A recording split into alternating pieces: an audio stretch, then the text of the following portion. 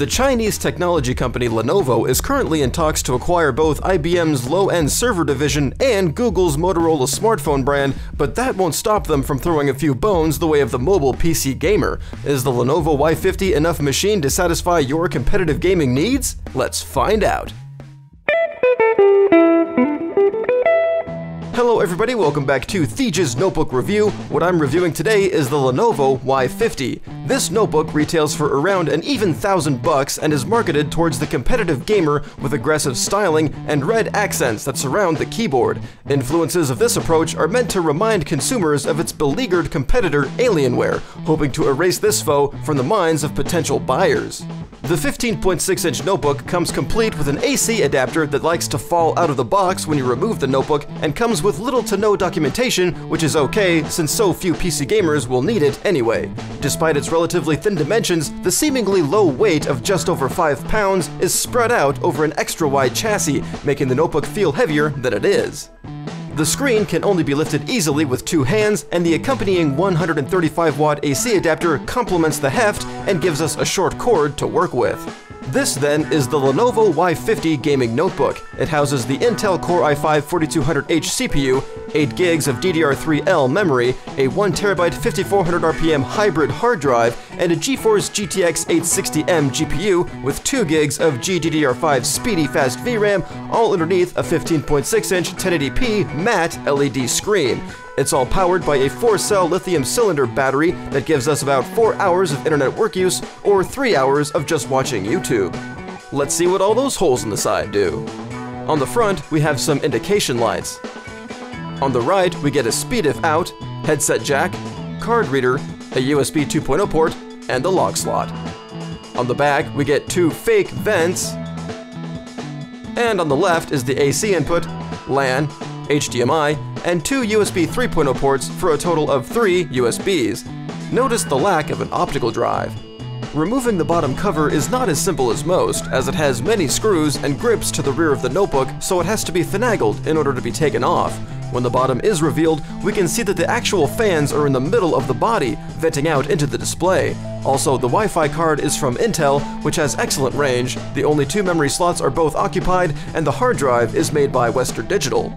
The outer finish of the Y50 is completely covered from bottom to top in plastic that's designed to look like scratched metal. It's smooth to the touch and will accumulate fingerprints rather easily. The inside finish around the keyboard is completely matte and then glossy at the top near the display and all around the screen. None of that is fingerprint resistant either, not even the keyboard keys or the touchpad.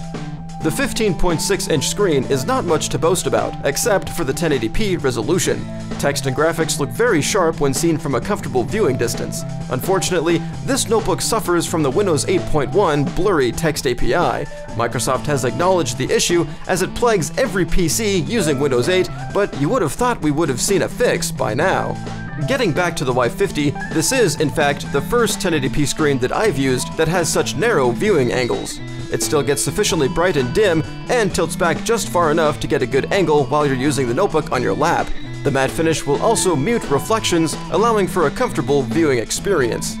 The keyboard keys on the Y50 are rather stiff and have a short amount of travel. You'll immediately run into a few problems coming from any other manufacturer's keyboard, but you can get used to it over time. My quick, light typing style did have problems depressing some keys, but with muscle memory, I think those problems will evaporate over time.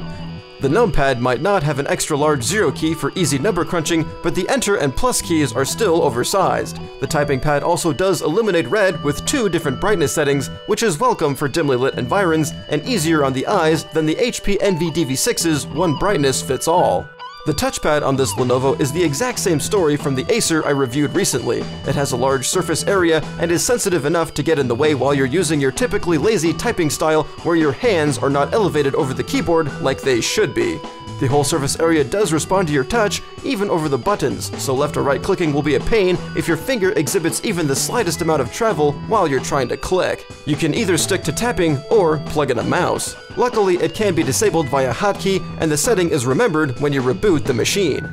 The JBL speakers on the Y50 deserve as much praise as the Yoga. The sound is crisp, well-defined, and relatively voluminous.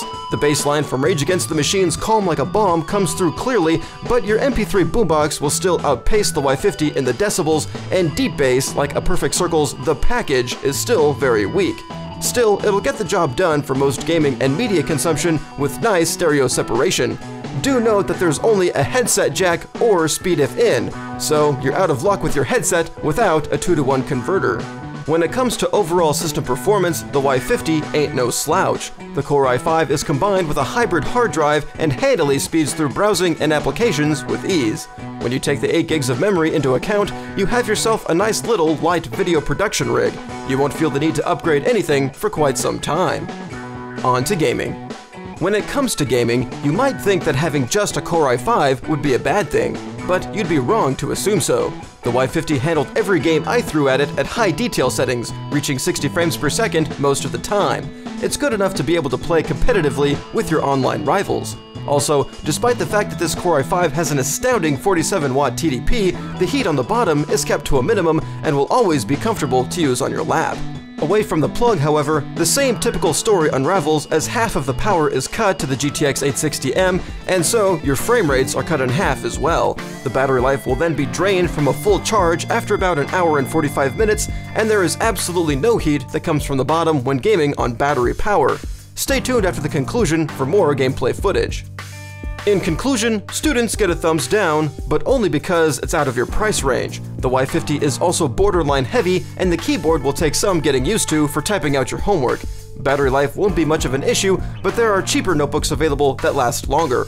Also, the included GPU will only help serve as a distraction that you don't need. Casual gamers get a thumbs up. This notebook is at the top of your price range, and it has more than enough power to trudge through whatever title you want to play. The system performance is an absolute gas, and the extended battery life is a definite boon. Competitive gamers can settle for the Y50 if you want to save some coin. For only $100 more, there's a Y50 model available with an i7 CPU and an included external optical drive. And then of course the next tier of performance is just another $200 above that, which is very much worth it for the much better GPUs, displays, and internal optical drives. I would also only recommend the i7 version to the desktop replacement user. You'll definitely benefit from the i7's power for your video production and the included external optical drive.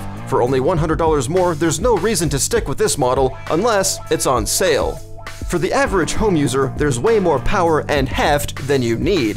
The battery power and matte finish on the screen are accommodating for mobility around the house, but the price and aggressive styling take this notebook out of the equation. This has been a review of the Lenovo Y50 gaming notebook here on Theje's Notebook Review. Go ahead and thumbs me up, drop a comment below, share this video, and subscribe to my channel.